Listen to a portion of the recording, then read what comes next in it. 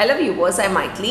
இன்னைக்கு 12th Maths 2-dimensional analytical geometry 2ல Introduction to Circles. Introduction to Circles na first exercise oda formulas என்ன introduction na formulas என்னென்ன வரும் circles சம்பந்தமான formulas என்னென்ன வருமோ அதெல்லாம் இந்த வீடியோல நம்ம பார்க்க போறோம்.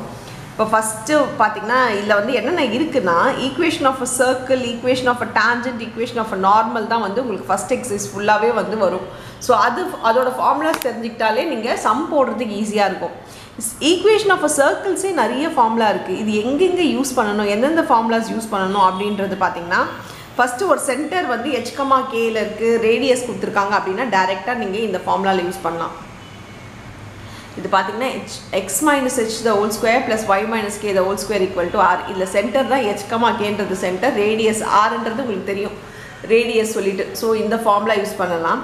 அப்படி இல்லனா x square plus y square plus 2gx plus 2fx plus fy plus c. இதுல உங்களுக்கு வந்து சென்டர் பாத்தீங்கன்னா -g, -f ன்னு வரும். இல்ல ரேடியஸ் கிடையாது, ரேடியஸ் இல்லாத ஒரு ஃபார்முலா. சரி ரேடியஸ் இல்லனா ரேடியஸ் எப்படி கண்டுபிடிக்கிறதுனா ரேடியஸ் பாத்தீங்கன்னா இதுதான் ரேடியஸோட ஃபார்முலா. சோ fc கொடுத்திருக்காங்க, ஒரு கான்ஸ்டன்ட் டேர்ம் இருக்குனா நீங்க அதுல ரேடியஸ் கண்டுபிடிக்கணும்னா ரேடியஸ்க்கு இந்த ஃபார்முலா யூஸ் பண்ணிக்கலாம். r is equal to root of g square plus f square minus c. நல்லா தெரிஞ்சுக்கோங்க, இதுல சென்டர் பிளஸ்ல இருக்கும், இதுல சென்டர் வந்து மைனஸ்ல இருக்கும்ன்றது ஞாபகம் வச்சுக்கோங்க. ஏன்னா சென்டர் கண்டுபிடிங்கன்னு சொன்னாங்கன்னா நம்ம அதே சைன் போடக்கூடாது, சைனை மாற்றி எழுதணும். இது ஒரு ரியல் சர்க்கிளா இருக்கலாம், ரியல் சர்க்கிளா இருக்குன்னா பாயிண்ட் வந்து ஆன் த இதில் இருக்கும். ஸோ ரியல் சர்க்கிளா இருக்குன்னா ஜி ஸ்கொயர், அதாவது ரேடியஸ் வந்து ரூட்டுக்குள்ளே இருக்கிறதுனால இது கிரேட்டர் தென் 0வா இருந்தால் ரியல் வேல்யூஸ் வரும் இல்லையா. ஏன்னா ரூட்டுக்குள்ளே நெகட்டிவ் இருந்தால் இமேஜினரி வேல்யூஸ், அதனால ரியல் சர்க்கிளாக இருந்தால் ரூட்டுக்குள்ளே இருக்க வேல்யூ கிரேட்டர் தென் 0வா இருக்கும். On the circle, point on the சர்க்கிளாக இருந்தால் இது கண்டிப்பாக நம்மளுக்கு என்னவா வந்துடும்னா 0 வந்துடும். ஸோ ஆன் த சர்க்கிள் வரதா இருந்தால் இது 0வா இருக்கும், ரூட்டுக்குள்ளே இருக்க வேல்யூ அதாவது ரேடியஸ் வந்து 0வா இருக்கும். நெக்ஸ்ட் பாருங்க, இமேஜினரி சர்க்கிள் உங்களுக்கு முன்னாடியே சொல்லியிருக்கேன், இது லெஸ் தென் 0வா இருக்கும். லெஸ் தென் 0னா இது நெகட்டிவாக வரும். ரூட்குள்ளே நெகட்டிவ் வேல்யூ வந்தாலே அது இமேஜினரி வேல்யூஸ் தான். உங்களுக்கு காம்ப்ளெக்ஸ் நம்பர் படிச்சிருக்கீங்க நீங்கள், அது இமேஜினரியாக இருக்கும். ஸோ இதுதான் இந்த 3 ரியல் சர்க்கிளா இல்லை இமேஜினரி சர்க்கிளா இல்லை பாயிண்ட் ஆன் த சர்க்கிளான்னு கண்டுபிடிக்கிறதுக்கு நீங்கள் இந்த ஃபார்முலா நீங்கள் யூஸ் பண்ணி நீங்கள் ஃபைண்ட் பண்ணிக்கலாம். அது greater than 0வா, less than 0வா, equal to 0வான்றதை பற்றி. இப்போ நெக்ஸ்ட்டு பாருங்கள், 2 பாயிண்ட் இன்டர்செக்ட் ஆகுது ஒரு சர்க்கிளில், அதோட ஈக்குவேஷன் எப்படி கண்டுபிடிக்கணும் அப்படின்றதுக்கு தான் இந்த formula. Equation of a circle passing through the point of intersection of line. Sorry, ஒரு 2 பாயிண்ட் இருக்குது, ஒரு பாயிண்ட் இன்டர்செக்ஷன் லைனில் பாயிண்ட்லேருந்து அதுலேருந்து ஒரு சர்க்கிள் வருது அப்படின்னா இந்த ஈக்குவேஷன் நம்ம ஃபாலோ பண்ணிக்கலாம். இதுதான் அந்த லைனோட ஈக்குவேஷன். லைனோட ஈக்குவேஷன், இது சர்க்கிளோட ஈக்குவேஷன் இருக்குன்னா இப்படி இருக்கு. இந்த பாயிண்ட்லேருந்து ஒரு சர்க்கிள் வருது அப்படின்னா லைனோட ஈக்குவேஷன் அண்ட் சர்க்கிளோட ஈக்குவேஷன் தெரிஞ்சதுன்னா இந்த ரெண்டுத்தையும் வச்சு இந்த சர்க்கிளோட ஈக்குவேஷன் எப்படி ஃபார்ம் பண்ணணுன்றதுக்கு தான் இந்த ஃபார்முலா. இப்போ பாருங்கள், x square plus Y square plus 2gx plus 2fy plus c. இது நம்ம ஏற்கனவே வந்து மேலே பார்த்துருக்கோம் ஈக்குவேஷன் ஆஃப் சர்க்கிளில். ப்ளஸ் லேம்டா போட்டு சிக்கு அப்புறம் லேம்டா போட்டு கூட ஈக்குவேஷன் ஆஃப் லைனை எழுதிடணுன்றதை ஞாபகம் வச்சுக்கோங்க. ஸோ இதே ஈக்குவேஷன் ப்ளஸ் லேம்டா போட்டு இந்த ஈக்குவேஷன் இன்டூவில் எழுதிட்டாலே இதுதான் வந்து equation of circle passing through the line. லைனோட equation வந்து lx plus my plus n is equal to 0. உங்களுக்கு ஈக்குவேஷன் ஆஃப் சர்க்கிள் நம்ம பார்த்துருக்கோம், செகண்ட் ஈக்குவேஷன் ஆஃப் சர்க்கிள் பார்த்துருக்கோம் இல்லையா. x square plus y square plus 2gx plus 2fy plus c equal to 0. இது ரெண்டும் ரொம்ப easy தான். ஈக்குவேஷன் ஆஃப் சர்க்கிள் எழுதி ப்ளஸ் லேம்டான்றது ஏதோ ஒரு கான்ஸ்டன்ட் போட்டு கூட இதே ஈக்குவேஷன் அப்படியே எழுதிட்டிங்கன்னா இதுதான் 2 ஈக்குவேஷன் இன்டர்செக்ட் ஆகிறதுக்கான. மோஸ்ட்லி இன்டர்செக்ட் ஆகுறதுன்றது ப்ளஸ் போட்டே 2 ஒன்றா வர மாதிரி தான் வரும், லேம்டா போட்டு வரும். இதுக்கப்புறம் நீங்கள் அது எலிப்ஸில் மற்றதெல்லாம் பார்க்க போகிறீங்க.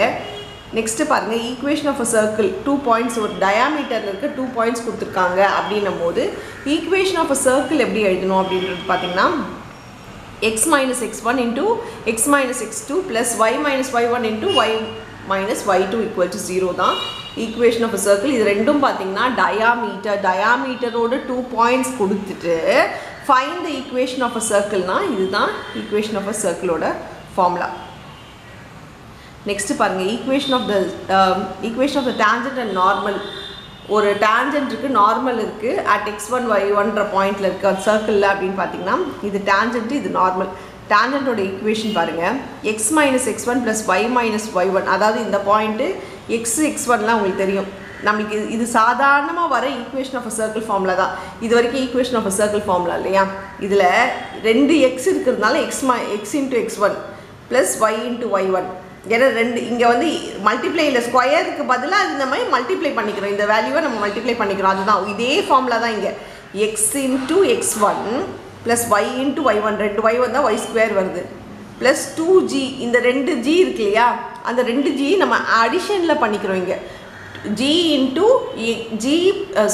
into x plus x1 plus f into y plus y1 plus c.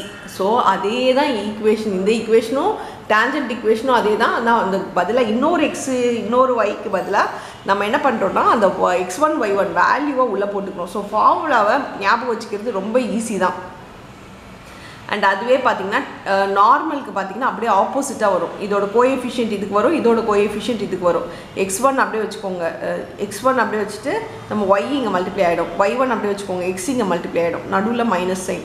அதே மாதிரி தான் இது கோஎஃபிஷியன்ட்டும் இது வந்து மாறும். x1 y1 இடம் மாறும், ஆனால் கூட நெகட்டிவ் சைன் வரும்ன்றதை ஞாபகம் வச்சுக்கோங்க. ஃபார் டேஞ்சன்ட் கான்ஸ்டன்ட் டேர்ம் கிடையாது, டைரெக்டாக ஈக்குவல் டு 0ன்னு சொல்லி நம்ம எழுதிடலாம். ஸோ இதுதான் நார்மலோட சர்க்கிளோட ஈக்குவேஷன். ஸோ இது டேஞ்சன்ட்டுக்கான ஈக்குவேஷன், இது நார்மலுக்கான ஈக்குவேஷன். எப்போனா x1 y1ன்ற பாயிண்ட் நம்மளுக்கு தெரியுது. ஒரு சர்க்கிளில் வந்து டேஞ்சன்ட்டும் நார்மலும் மீட் ஆகிற பாயிண்ட் வந்து x1 y1 தான். இதுதான் அதுக்கான ஈக்குவேஷன். இப்போ நம்ம நெக்ஸ்ட்டு பார்க்கலாம். நெக்ஸ்ட் ஈக்குவேஷன் பாருங்கள்.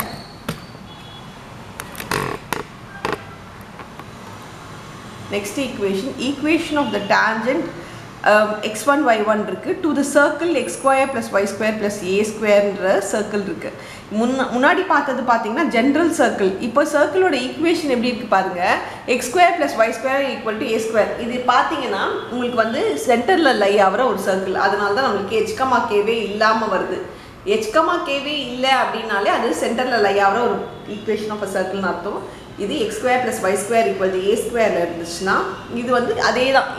ரெண்டு வாட்டி x y வருதா, முன்னாடி சொன்ன மாதிரி தான். அதுக்கு பதிலாக என்ன எழுதணும், x1 y1 உள்ள மல்டிப்ளை பண்ணுற மாதிரி எழுதணும். So x into x1 plus y into y1 equal to a square அப்படின்னு வரும். இப்போது நார்மலுக்கு ஈக்குவேஷன் ஆஃப் நார்மல் அதுவும் இதே தான் மாற்றி வரும்னு சொல்லியிருக்கேன். x1 அப்படியே வச்சுட்டு நம்ம இடத்த மாற்றிடணும் இல்லையா. So xy1 minus yx1 equal to 0. இது கான்ஸ்டன்ட் டேர்ம் இல்லை, வராது. மேலே இருக்கிறதுல டேஞ்சன்ட்டில் கான்ஸ்டன்ட் டேர்ம் வரும், நார்மலில் கான்ஸ்டன்ட் டேர்ம் வராது. ஸோ ரெண்டுமே ஒரே தான். Equation of a tangent normal ஒன்று தான், ஆனால் வேறு ஈக்குவேஷன் ஆஃப் அ சர்க்கிள் இருக்கும் போது இது ஈக்குவேஷன் மாறுது, அவ்வளோதான். தவிர பெருசாக ஒன்றும் டிஃப்ரென்ஸ் கிடையாது. இந்த ஃபார்முலாஸ் எல்லாம் தெரிஞ்சுக்கணும். எங்கே கொடுத்துருக்காங்களோ அதுக்கு ஏற்ற மாதிரி நீங்கள் யூஸ் பண்ண வேண்டியதாக வரும்.